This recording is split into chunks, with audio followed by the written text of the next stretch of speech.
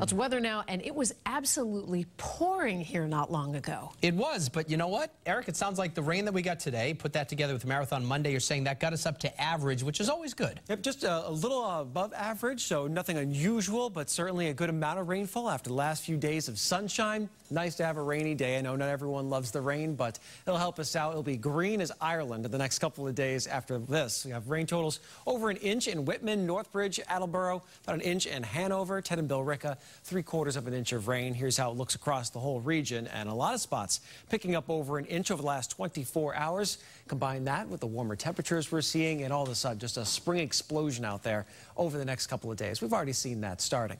So here's a look at the radar tonight. Still some of these scattered tropical downpours here and there. Right now over the Ipswich area and up toward Newburyport, Haverhill, Merrimack, and getting up into Hampton. Quick downpour moving through. Also some downpours around Hooksett.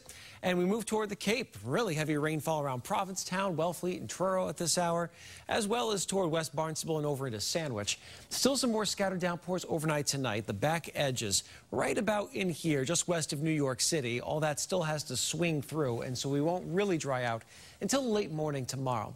Temperatures have not moved. They'll stay right about where they are for the rest of the night, so we'll start the day in the 50s tomorrow.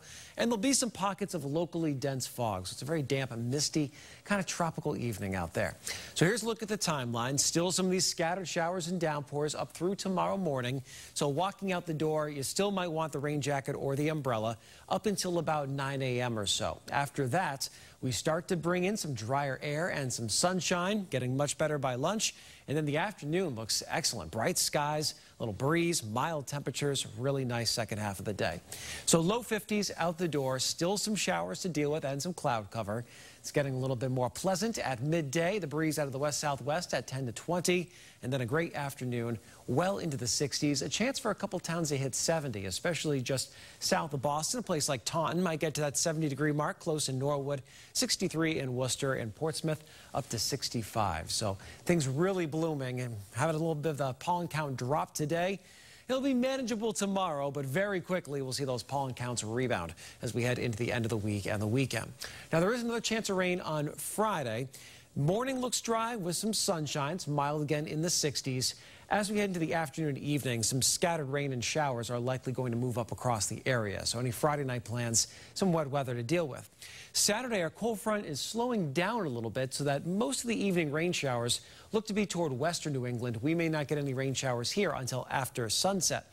Makes for a partly sunny, very mild day. High near 71 on Saturday. Sunday, cooler. Most towns will be staying in the 50s, and after this stretch, probably going to feel a little chilly outside. The Red Sox will have to watch the timing and the intensity of those showers on Friday evening. That may lead to a delay at Fenway Park. Looks much better for Saturday into Sunday, and we're still on track for a warm-up next week. It'll be a chilly Monday morning, but after that, we really start to bring in the warmer air for Tuesday, Wednesday, Thursday, and maybe lasting into Friday. So it's good to get today's rain, a little more on Friday, because after that, not many chances in the 7-day. David and Lisa, back to you. All right.